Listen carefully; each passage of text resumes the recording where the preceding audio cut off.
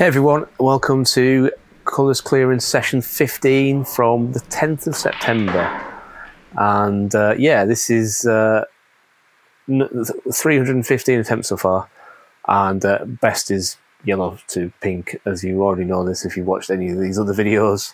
So let's get going. Now, I'm going to say from the outset, I'm going to spoil it, but it's probably already been spoiled by the thumbnail if I remember to do it. This is the one, folks. This is the one. This is where it happens. So keep watching and find out when it happens and how it happens. Is it a fluke? Is it a perfect run? But I do actually get a full yellow to black colours clearance in this session.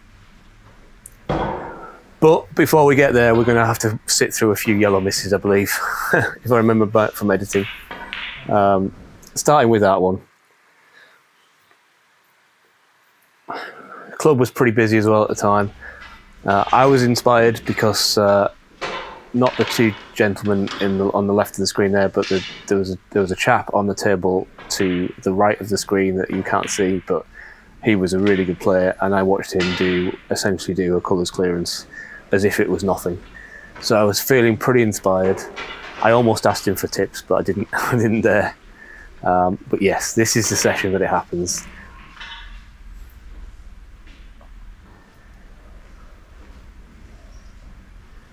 Not a great camera angle for the green, I'm afraid. Sorry about that. But I'd say every table was in use at the time. I think I said in the last video, it's so good to see the club fully in use again. But it just means, I need to be a bit more careful about what days I plan to film, because what times I plan to film, because this was like an evening, I think. So yeah, the club was pretty busy.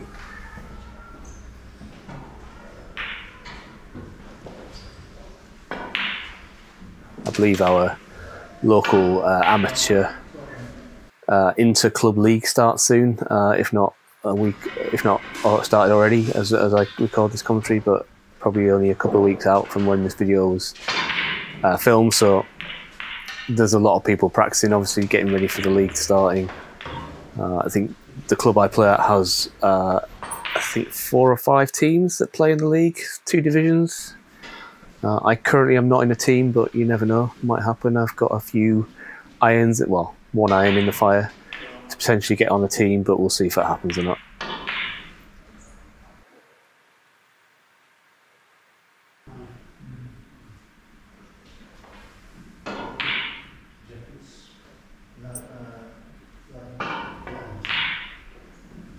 Finally get a yellow in, but don't hit it very hard.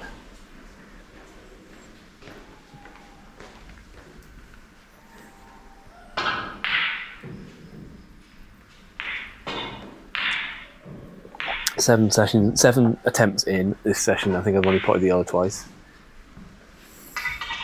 So it's probably quite hard to believe at this point that this is a session that it happens, but trust me, it is.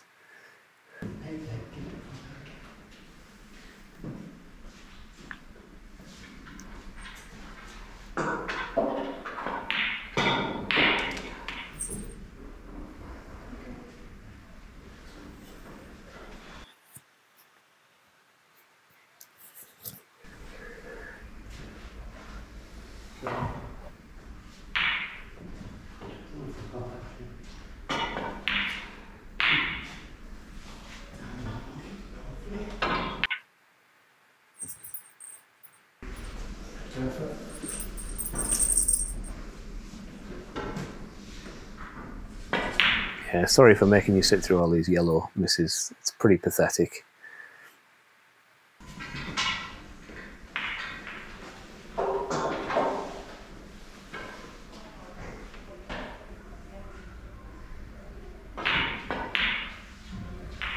They're just not going in tonight.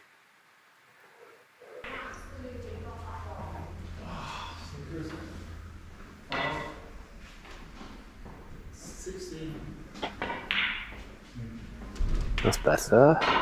Not quite the position I want on the green though. I'm not know how I almost managed to snooker myself on the green behind the brown, but I did. I can just about get through to the potting angle though.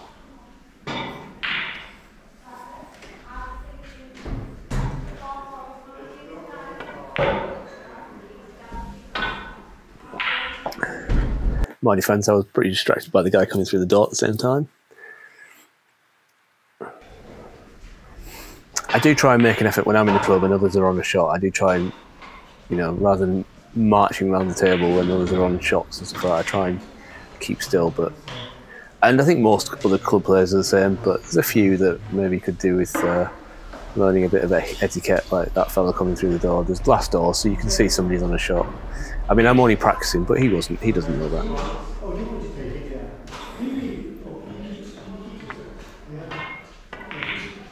Oh dear. I'm suffering with the green as well tonight. But I need to be positive because this is it. This is the one.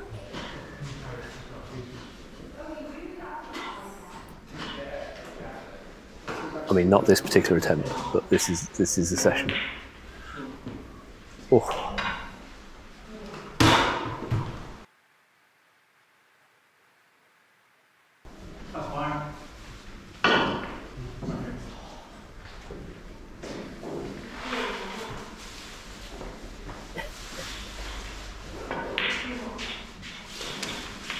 That's a bit better. Yellow nicely in and nicely on the green. Should be able to do a delicate screw back on for the brown. Could this be the one?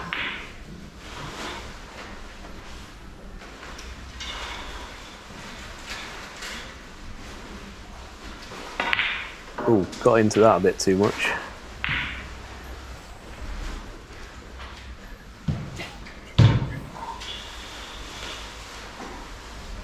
So pretty low on this brown. I think I even have to use the rest. Come on and off the boat cushion, back for the blue.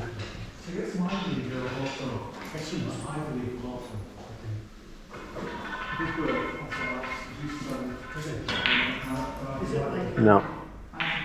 Yeah, that was always going to be tough. So it's not this one.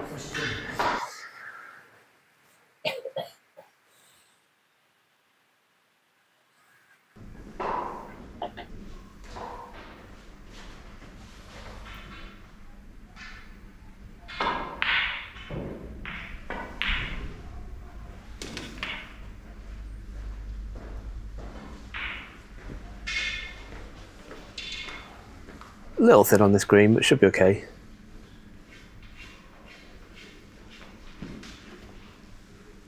Can't really see though because my heat's in the way. Did it go in? Yeah, I think I heard it drop. It did go in. Yeah. Again, too far on this brown. Is it another rest shot? I think it might be. Yeah. Let's hope it's better than the last one.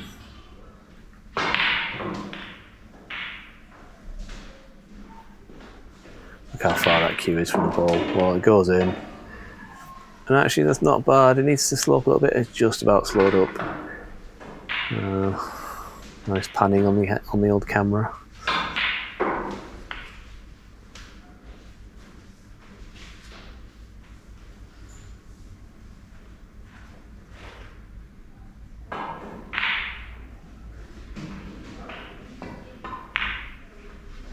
Just nicely drop that in. I am on the wrong side of the table, but beggars can't be choosers. Pretty nicely on this pink, just slightly high so I can get onto the black fairly routinely. Have practiced this shot a few times. From the other side of the table mostly, but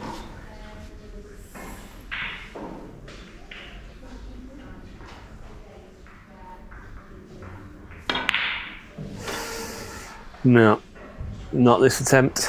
It was pretty much the right shot on the pink. I think if I'd got it on target, the position on the black would have been a bit better.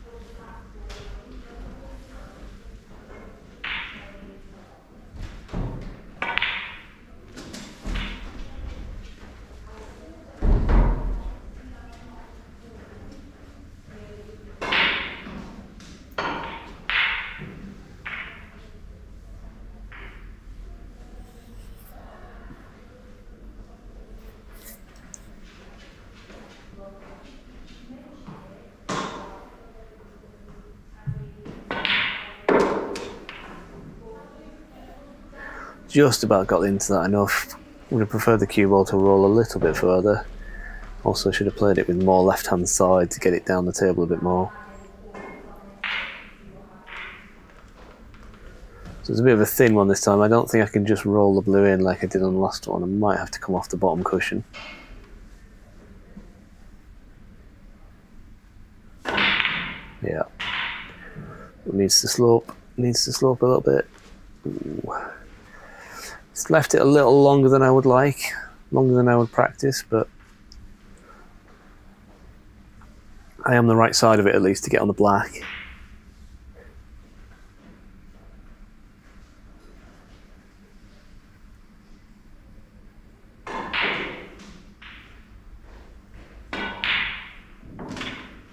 Yeah, pretty happy with that.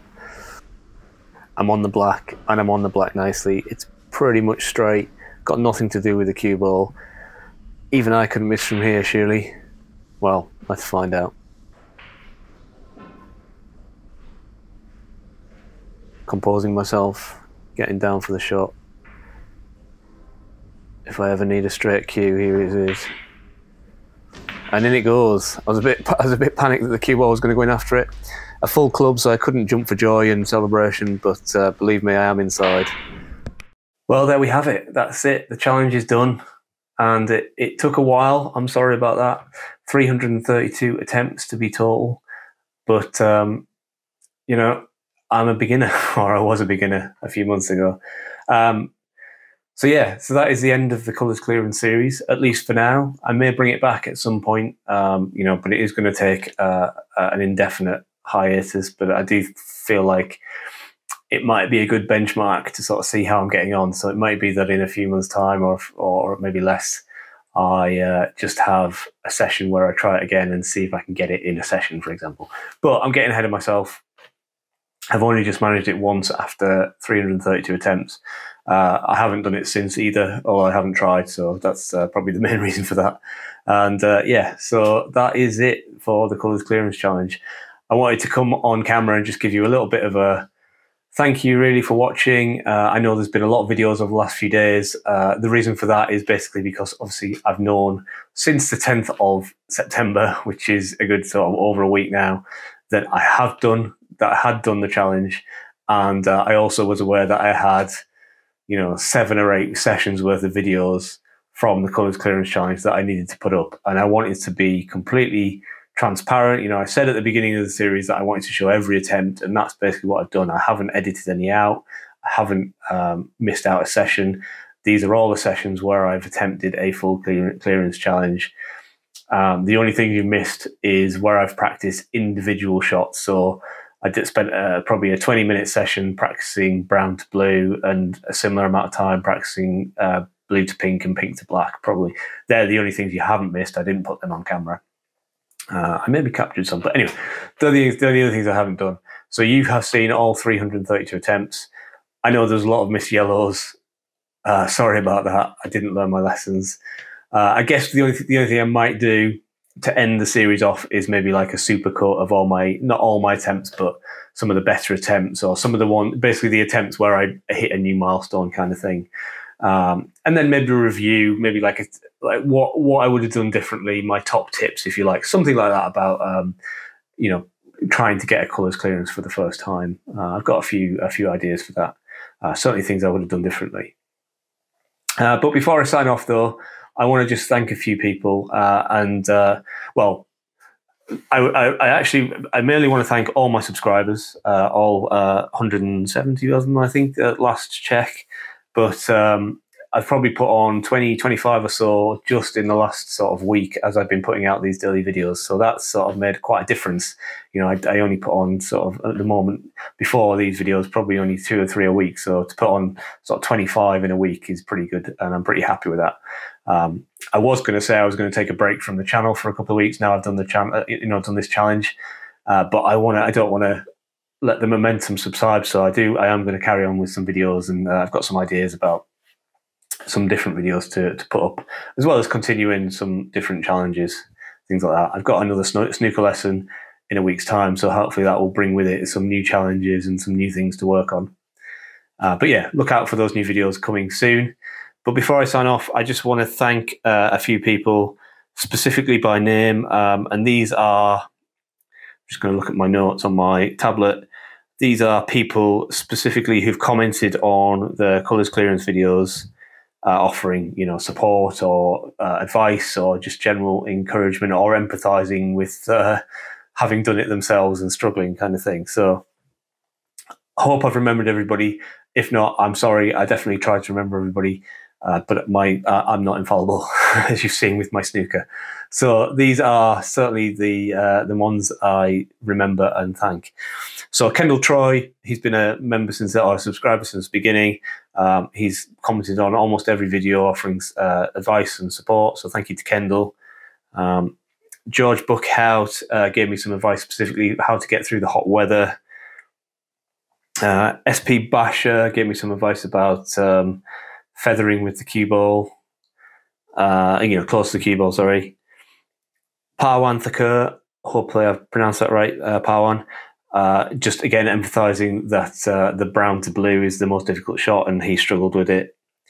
Michael Barnes, he's one of a few people who've mentioned that I need to put a pause in before delivering the cue to the cue ball, which he's definitely right.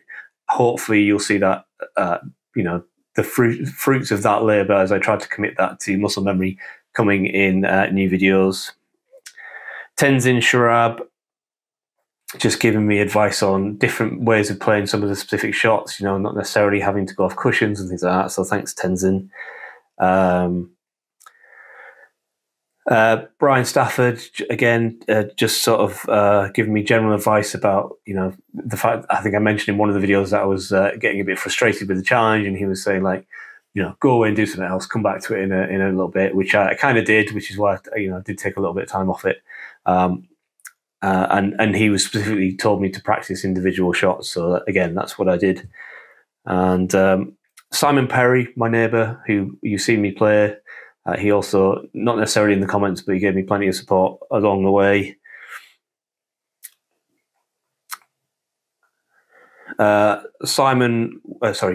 Samuel Weeks gave me some specific advice on how to play the blue to brown shot, about what stun to put on it, and things like that. So thanks to him.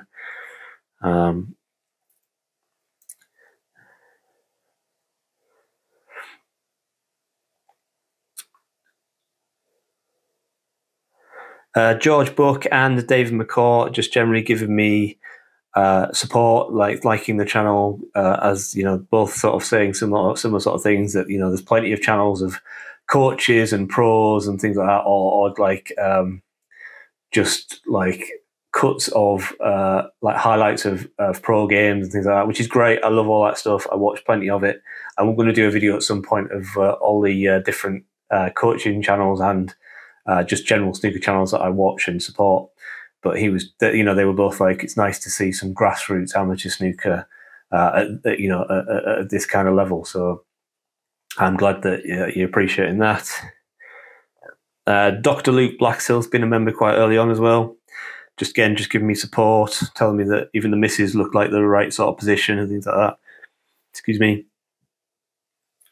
Phil Norris, similar to the other guys, just thanking me for putting a channel like this up. So you're welcome. Ian Matheson gave me some specific advice about my bridge hand and my V and all that kind of stuff, and he's completely right, and hopefully he'll see some results from that fairly soon. And finally, oh no, Luke Davenport is not finally. He also gave me some very good advice about staying down on the shot, whether it's a good shot or a bad shot, to speed up my angle learning, which again, he's absolutely right. And hopefully you'll see that happening, Luke. And finally, Simon Seabridge, who again has been a member from quite early on, but recently commented on a few of my videos, giving me, again, some pretty good advice, and even potentially offering me some further coaching. So that would be nice. So yeah, thanks to Simon. But thanks to everybody who's watched over the last few days and generally over the series. It's been quite a journey. It's not over though. I started this channel. I am serious about becoming a good snooker player. hopefully that will happen over the next couple of years and beyond. And hope you stick with me. Thanks for watching.